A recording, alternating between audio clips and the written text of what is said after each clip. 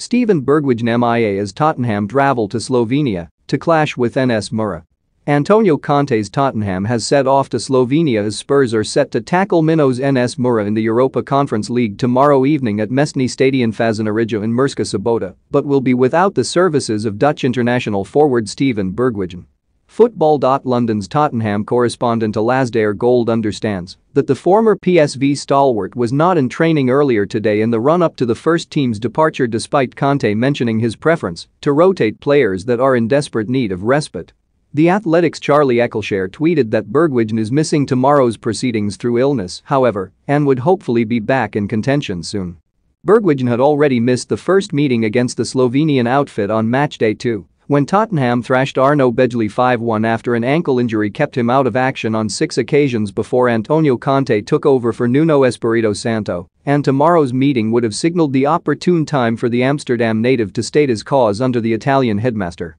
Antonio Conte and 3 at the back are as synonymous as America and McDonald's, so perhaps it comes as no surprise that the Italian is rumored to be looking to recruit a pair of centre-backs in January as he looks to stamp his image on the Tottenham first team. According to Duncan Castles on the Transfer Window podcast mentioned the potential upcoming reinforcement plan that Conte hopes to achieve, which could include a surprise move for Manchester United centre-back Eric Bailly. He later continued,